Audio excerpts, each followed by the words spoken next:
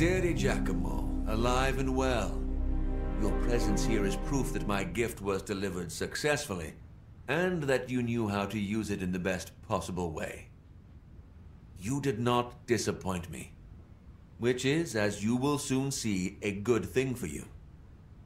I'm sure you're asking yourself the obvious question of why the mysterious man before you has even helped you to your freedom. Well, above all, I do not pay heed to the unlikely tales of witchcraft and occultism those blind fanatics accused you of. If they had their way, we would all be flung several centuries into the past. However, I do believe in the power of knowledge. I like to support able and well-educated people. You, of course, counted among them, Giacomo.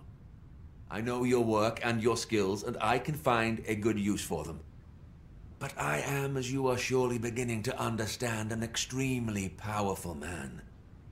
As easily as I was able to get you out of that prison, I can put you back with just a wave of the hand and leave you there to rot.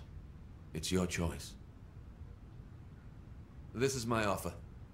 You may choose to return to your foul-smelling cell in Castello Estense, which would of course be unexpected, or decide to enter my service instead, in which case you could finally make full use of your exceptional skills.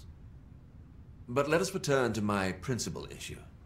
As I stated, I am currently supporting a number of artists and inventors, all of whom work for me with gratitude. But one of the greatest minds of our time still eludes me. I am certain you already know of him. Messere Leonardo da Vinci. He is currently staying in Milan, seeking assistance for his scientific work. Every candidate for this post must first complete a complex test to show that he can be beneficial to the Master's research. No one has proven successful so far, but you, Giacomo, could be the right one. It will be in your own best interests, if you understand my meaning.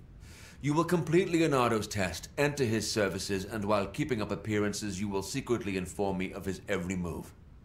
You will also ensure that in the end, the only employer of Leonardo da Vinci will be me, Cesare Borgia. Take this notebook. You will secretly record every detail of your investigation in it. You will report to me and keep me informed.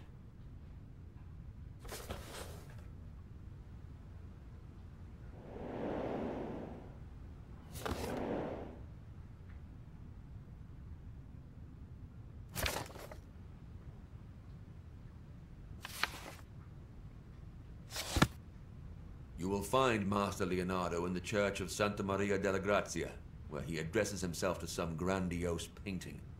One of my reliable people will take you to Milan.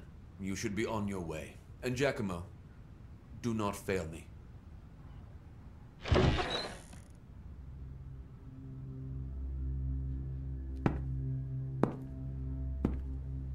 There is one more thing.